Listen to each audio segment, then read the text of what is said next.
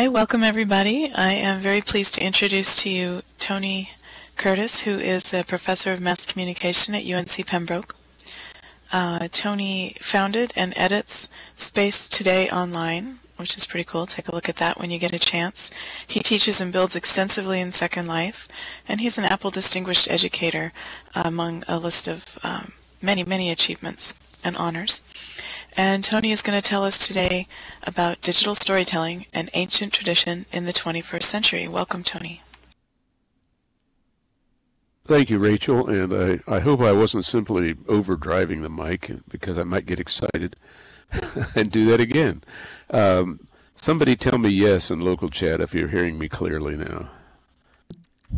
Okay, good. Thank you.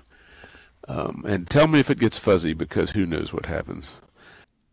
I want to say that we've been very well introduced to the topic of digital storytelling in our keynote remarks this morning, and so I don't want to belabor the point. That my idea about an ancient tradition is, of course, this is based on the ancient art of storytelling, but what I want to talk about is the contemporary 21st century version of that, which I refer to as mediated communication.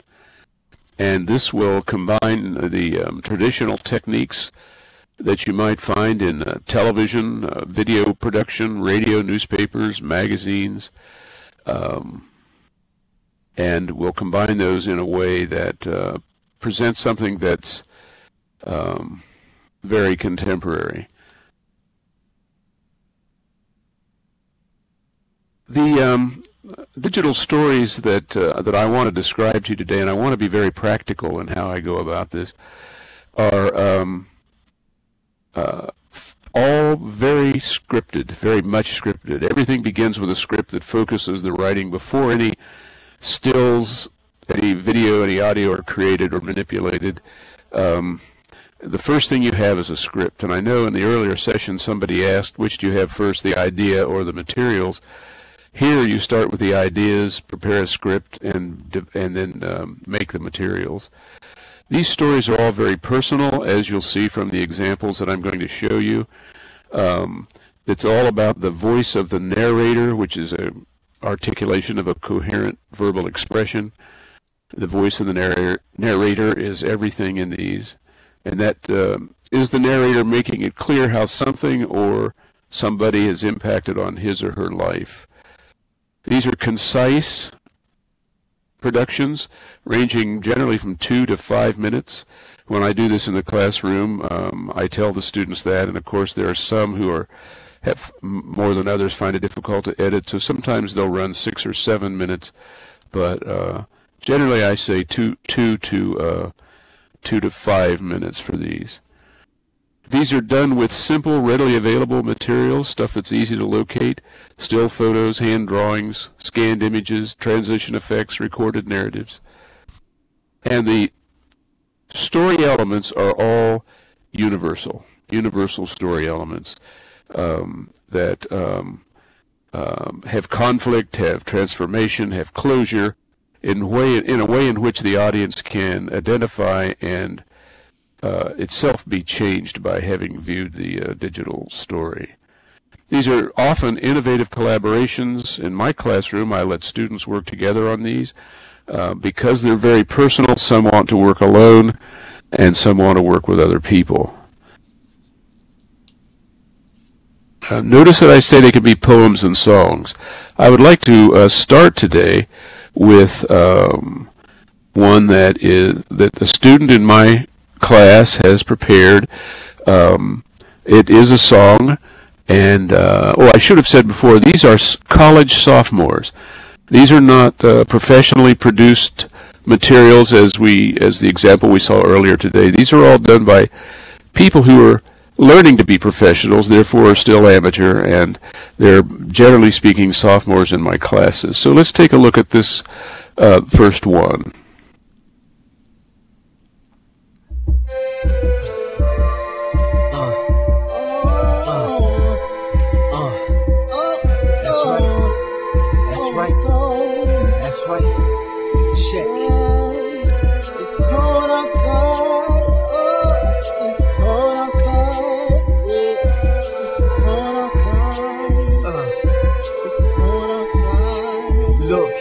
yo, I'm seeing things differently, attitude shifting. One time was a gift, but I've been in some thus far, subpar it seems. On the grind for the cream, the American dream.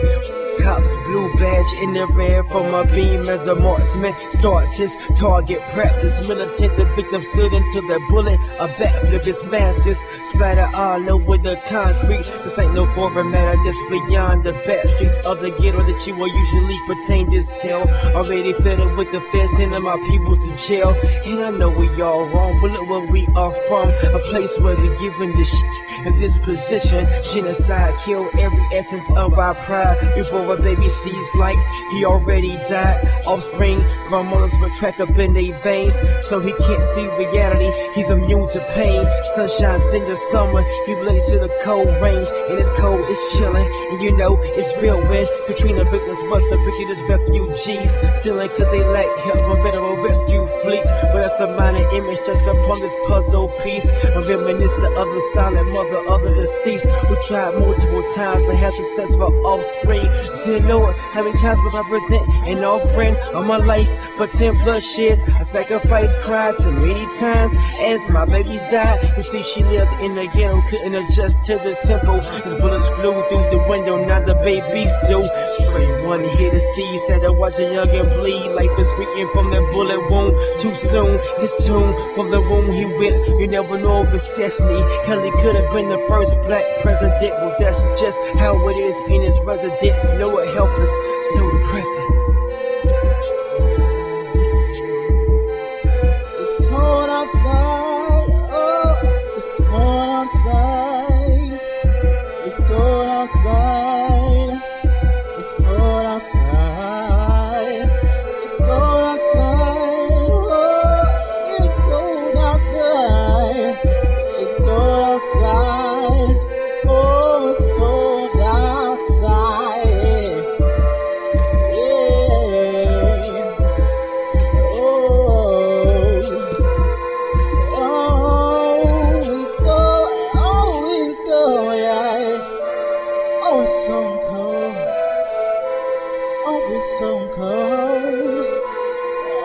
So cold,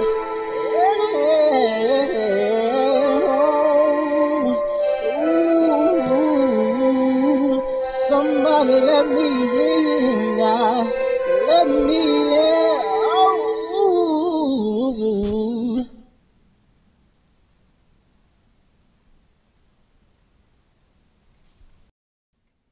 Well, as we go through these, I'm sure you'll begin to get the idea about what I mean, how personal they are, the personal narrative effect. The next one I want to do is of a totally different nature, but let me just say how this happens in my class, because I want to be as practical as possible and explain to you in case any of you would like to adapt these for your own teaching environments. What I do is I do this in the first half of a semester, and this particular set that I'm showing you today are from a course that is about broadcast script writing, broadcast copywriting, broadcast production, kind of a specialized course in which I do this in the first half of the semester. This is really a mid-semester assignment, and as I say, it's a sophomore level course. I explain to them what I'm explaining to you and tell them that it can be all of these types, or any of these types, I mean, that you see here on the projected in this slide. And so the next one I want to show you is a personal narrative that is quite different. It's called Moment of Clarity.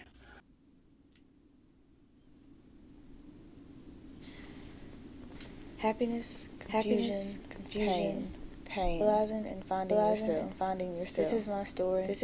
My moment of clarity. I was a typical high school student. I went out and participated in activities, and of course had my select group of friends. We all understood each other, shared laughs, and sometimes tears. You can also say I was a very family-oriented girl. They always came first no matter what. My mom and my sister were my best friends. We kept each other smiling through the good and the bad. To people on the outside looking in, it seemed like everything was great and I couldn't be better. But little did they know what I was really feeling. Behind my smile was tons of pain and confusion. I was holding a secret, a feeling from my family and friends. I needed to let them know I was feeling, and how I was changing. I needed to let them know I was gay. I made the decision to keep my sexuality to myself and out of conversations as much as possible while I was in high school. I continued my life in college as I did in high school, all smiles, some tears, with tons of laughter.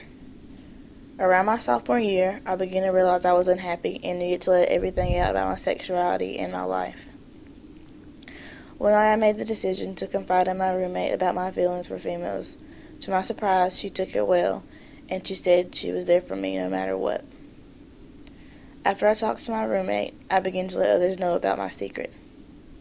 Of course, I got mixed reactions. First came the stares and the whispers. Next came the name-calling. You know, typical dyke, faggot, and lesbo. But I didn't let that get to me.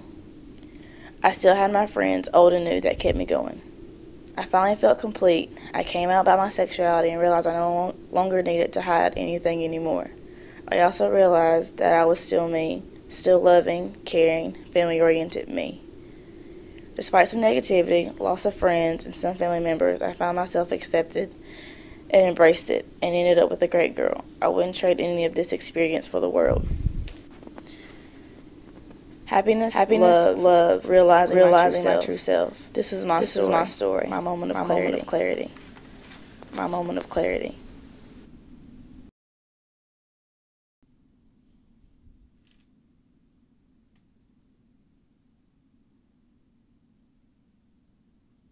May I say that one thing I do to induce the students to be willing to take part in this, since they're sophomores and aren't experienced at production, is I tell them that we're not talking about professional production values.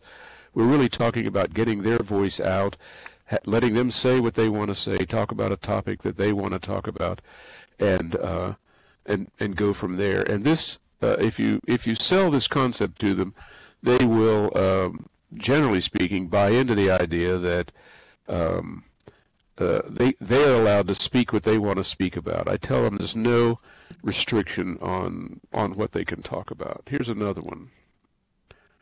This is called Why We Believe. I've been a fan of the Buffalo Bills for 22 years. In that time, I've seen my team lose 4 Super Bowls, endured playoff losses so heartbreaking they have their own name, like the Music City Miracle. And as of late, they've seen about as much action in the playoffs as Archie Manning. So why, amidst all of this heartache, loss, and pain, do I continue to believe? Why does anyone continue to believe, to follow their team with fierce loyalty and passion, when any sane person would just shut off the TV and go on about their day? As fans, we continue to believe because our team continues to be a light in the darkness when all other lights have gone out. Because our team can cause us to jump out of our seats in victory and crumple to our knees in defeat. Because our team has the ability to satisfy our basic human needs. Our team protects us, keeps us warm, brings us together, inspires us, and allows us to believe in magic and even miracles. We continue to believe because it doesn't matter what our team has done in the past. There is always the next play, the next game, and always next year. Because the game itself is constant. Our team doesn't break up with us, find new friends, or die. When the leaves begin to fall, our team is always there come Sunday with a new opponent, a new plan of attack, and a new hope that they will once again deliver us from evil. We continue to believe because the entire game hinges on where we sit and how we wear our hat. Rituals occurring in bars and living rooms all over the world that in no small way are the difference between victory and certain death. We continue to believe because a jersey isn't just a shirt, but a code of honor that shows who we stand with and what we stand for. We continue to believe because on the field, things are simple. On that patch of grass, it's not about politics, a job, going to the gym, or anything else that makes our daily lives so mundane. Defend your territory and invade your opponents. It's that simple.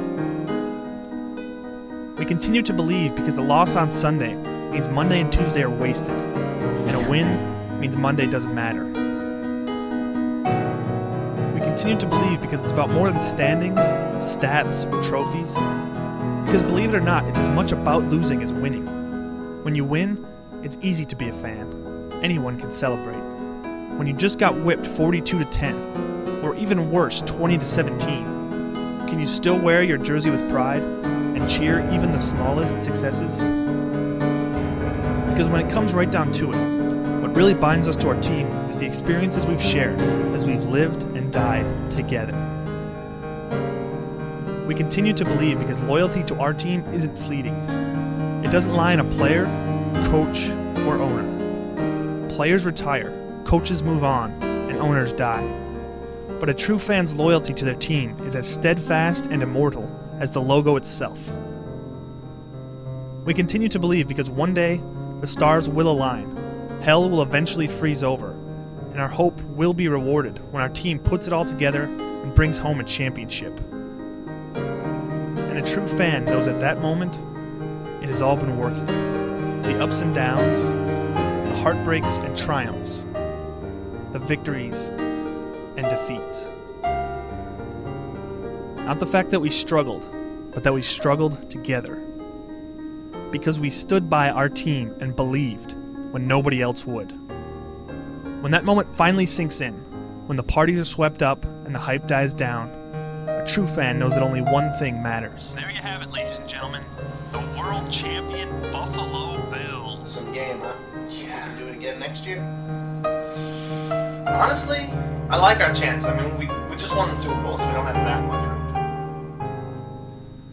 Because there's always next year, and we always believe.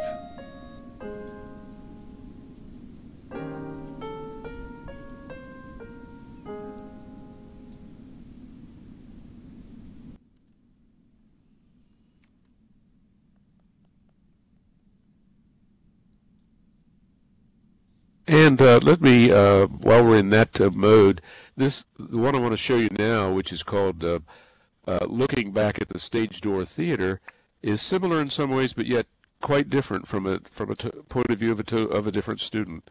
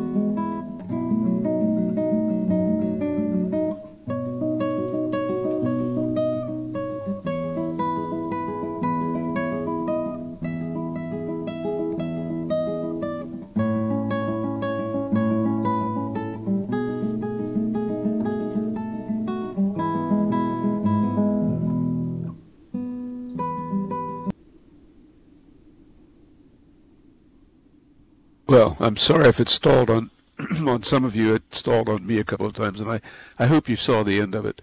It's hard to tell what everybody's seeing, of course, at the same moment. You saw on my slide there about that things like animations and machinimas are acceptable in this, and I've had about over 200 students in Second Life in the last 3 years. I teach in Second Life as well as Blackboard and, of course, face-to-face. And so every once in a while somebody wants to be brave enough to make a machinima. So what I'd like to show you is a machinima about a typical spring break, if you'll look for this now.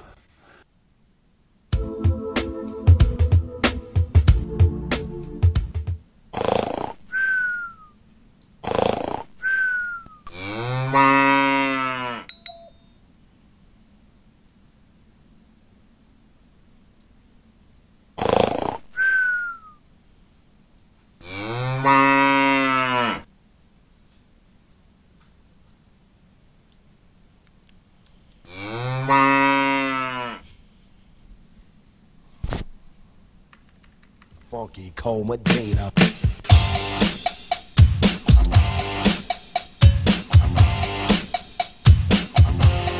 Funky cold Medina.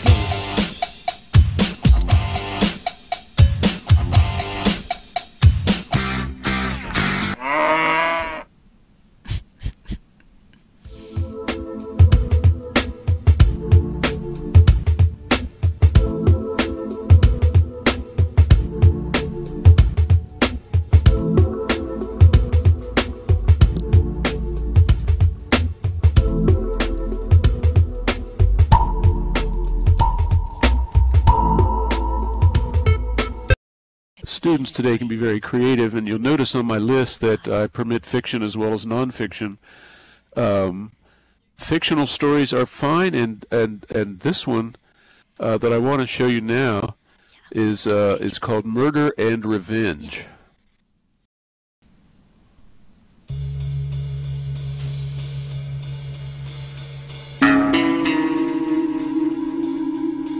Peace. I hate the word. As I hate hell, all Montagues. I had a dream last night, 'cause it looked just like a dream.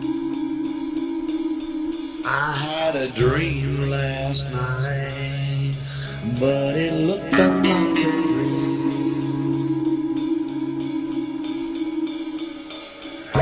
Mercy, mercy, I'm made out of cloth. Make me a suit so I can get it off. Heaven help me, my head's spinning round. Stop this airplane 'cause I got to get down. I had a dream last night, and it fit me like a glove. I had a dream last night, and it fit me like a glove. Right on. Heavens to the Montagues, John Wayne and Betty Davis, and Romeo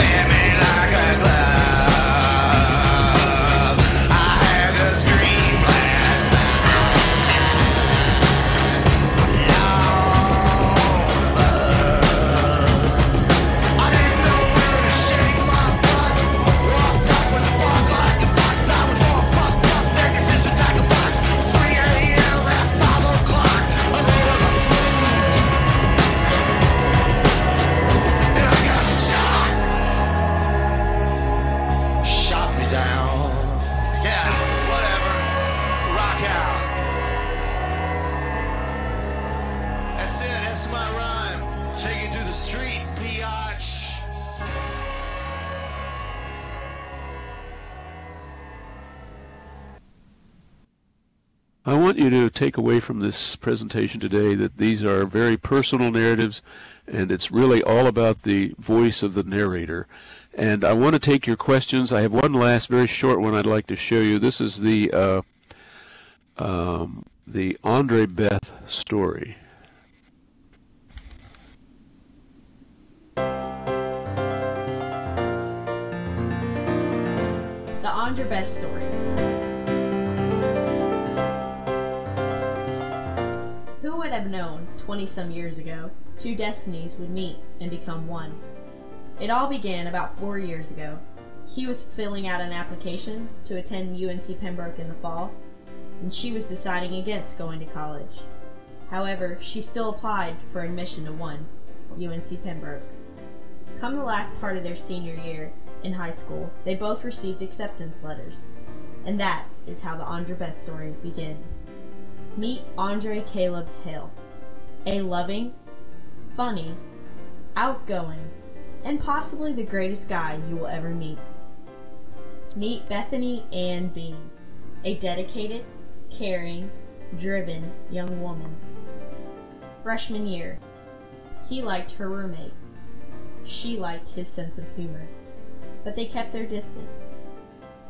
Sophomore year, he liked her second roommate. She thought he was funny. They began to hang out at times during first semester. By the end of the academic year, they hung out all the time, and they began a lifelong friendship. Junior year, they fell in love with the friendship they shared. She realized she needed him, his advice, his smile, his heart. He realized, if you go around kissing dumpsters, you're bound to have naked bitches follow you. And that's friendship in a can. Aristotle. What? If you kiss dumpsters, okay, listen, you're bound to have naked bitches follow you. And that's friendship in a can. You don't listen. And they share a friendship only they understand. I don't understand it.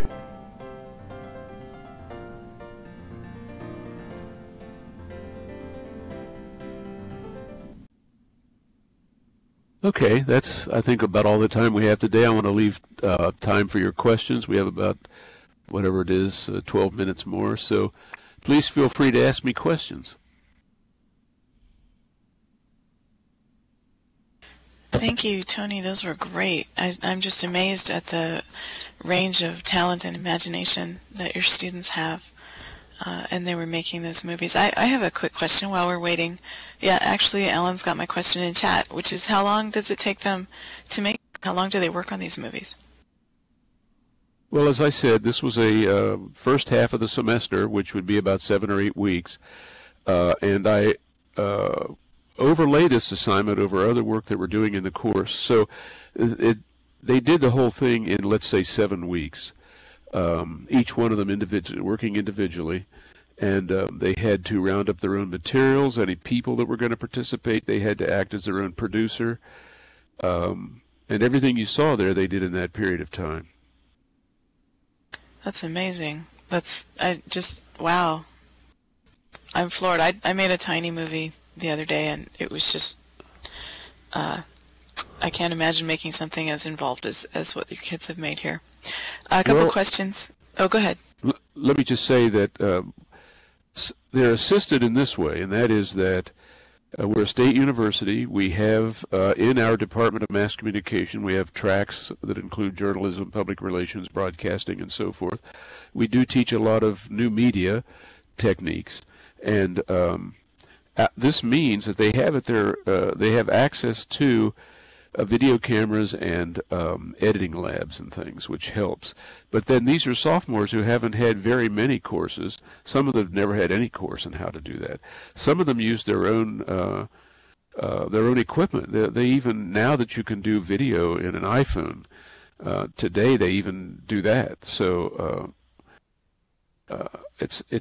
there are some technical resources available to them, but they had to figure it out on their own and help each other and do all this stuff, and that's how it comes about. That's great. I'm going to relay some of the questions from the chat here.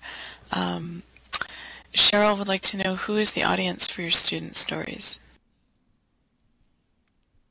The audience is whoever they want the audience to be, because to me it's about doing digital storytelling as an end result in itself, and so part of what they figure out is who they want to tell this story to.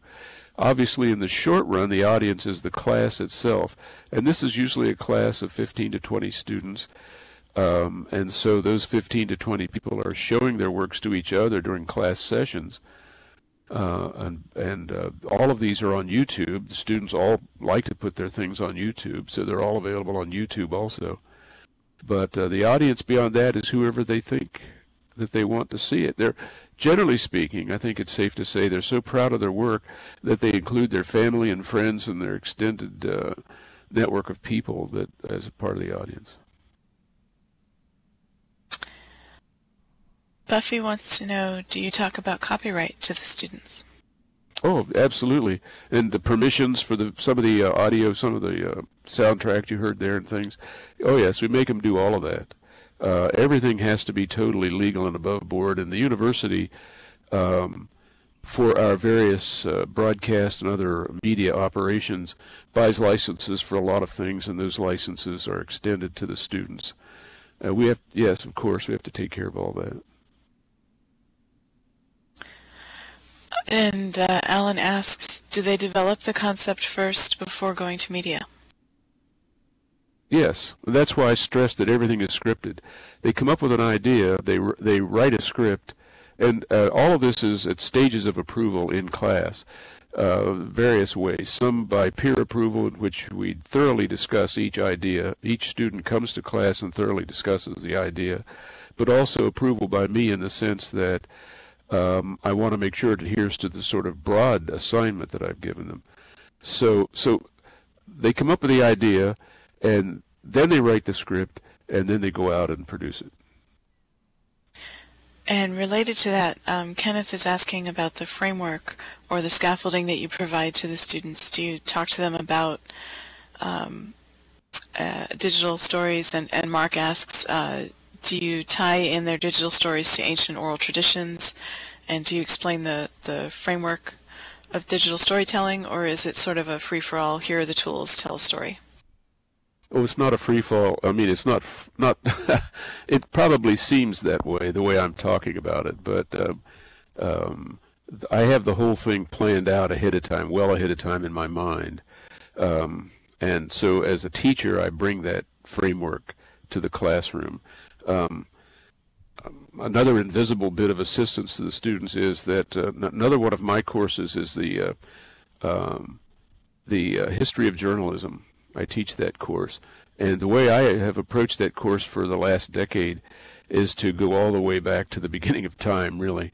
And so we start even before printing, and to include comments on this. And since I've been teaching digital storytelling, I make sure that other course talks about oral tradition and stuff in the earliest parts of the course. And I do this as yet another pedagogical technique, and that is to get them to integrate information they learn in various classes across the barricades between the classes. So they bring that stuff. Virtually all the students will have had that course at an earlier time, and they bring that kind of information in also.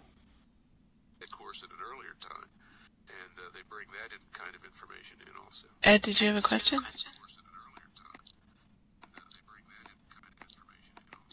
Ed, your mic is open. Okay. If you had a question, Ed, go ahead and you can ask it. All right. Meanwhile, Joan has a related question to what you were just talking about, Tony, with the journalism skills, which is, do you teach principles that enhance the use of new media to convey the stories, for example, the grammar of film editing and other types of media? I teach new media from a practical point of view. So that means, in the short run, what that means is that I introduce them to and encourage them to use and show them how to use blogs, wikis, Twitter, on and on like that. In terms of theoretical, no, this course doesn't have any theoretical, as Joan is asking about. Okay. And Tony Sams is curious about what kinds of software issues you have to overcome. Well, in our department, most of the students are using Macintosh, Final Cut Pro, and other, related software. What I find today is that the students, and by the way, this is not, how can I put this delicately? This is a university of what you might call ordinary college students. These are not the highest scores on their SATs and things like that. These are, let's just leave it at ordinary college students. But yet, what I find is that if you motivate them correctly, they'll go out and find what they need, learn to use it, make it happen. They're very resourceful young people today, and they can do that, and they do it.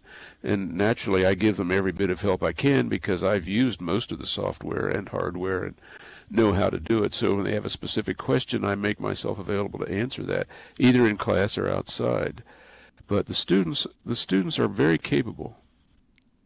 I think the results of their work make that very clear. Alan asks, do former students ever continue to create or use stories after they leave your class? Sometimes. Some of you may have taught a course in Second Life, and you may know that if you bring 20 students in a class into Second Life, if you have 5 that enjoy it enough that they hang around later to do their own thing in Second Life, you're lucky. It's the same way with this kind of production. Students today are willing to adapt to what's required by a course, and they love to learn the new things in there, but it doesn't mean that they're going to go out and then continue to do digital storytelling of this type. If they were called upon in their careers to do that, then they would be prepared to do it and could, but again, it'll be a minority of the students who will continue to do this just on their own time. Like everyone in life, students are very busy and they have a lot of demands on their time, and so when you direct them to do something for a course, they'll willingly give that time and do a good job on it, but that doesn't mean that they really would pick it up and do it in their free time. They may do other things. Sure, which is kind of what education and learning is all about, right? Trying a lot of different things. Alan also asks, how do you help students who struggle with choosing a story or with ideas that they want to talk about?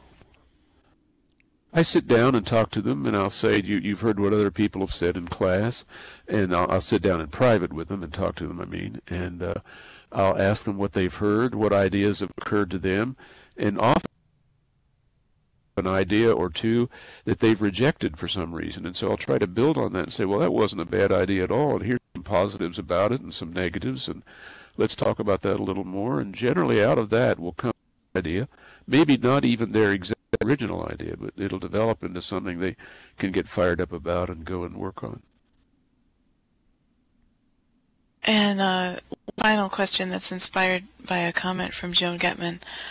She remarks, if their stories are on YouTube, getting comments from the viewing audience must be motivating, and I'm wondering what, if any, has the reaction of your students been to the comments that they get on YouTube? They love that. They love that. They go and look for it. Shortly after they post on YouTube, they start looking, and they do it for a while, at least till the end of the semester, if they're still thinking about it at that point.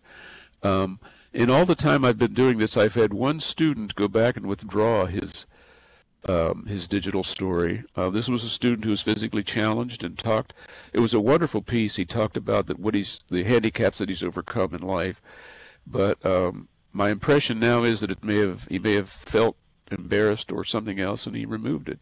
But the only one out of all the many that I've done have chosen to take it down. And I don't think it was from what any commenter said, but rather he was just self-conscious, I think, about what he had said. I think it's wonderful that not only can your students create these stories to share with their classmates and their families, but that there's a place where they can have, a global audience. I think that's just amazing. Let me thank, oh, go ahead. Yeah. Let me thank Alan for what he said about noticing the thousands of views. These things do get lots of views because people are taken with what they have what these personal narratives have to say.